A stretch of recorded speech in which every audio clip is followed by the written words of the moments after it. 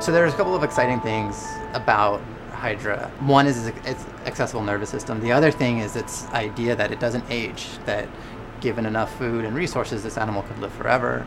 If it was cut into dozens of pieces, those individual pieces would form new animals. So it has this amazing regenerative ability. We've been studying this animal for a long time, actually. It's kind of surprising that hydra research goes back hundreds of years. So why are we excited about this particular point in time? There's a couple of things that have happened recently that makes hydra research particularly exciting now.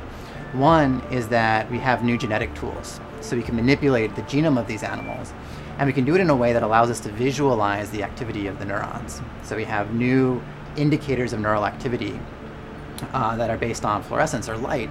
So we can use light to map the activity of the brain and the muscle system.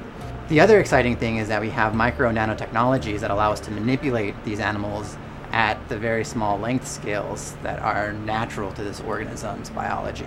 And so that's one of the things that Krishna in the lab has pioneered, the idea that we can take microfabricated devices using technologies that we use to build, say, semiconductor devices like you might have in your cell phone.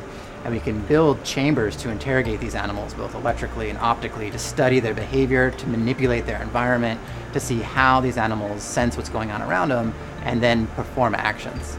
And so this ability to kind of manipulate the environment on this micro scale, the ability to manipulate the animal's genome, kind of is opening up this new field in hydra research where we'll be able to answer questions at a fundamental level that was previously not possible.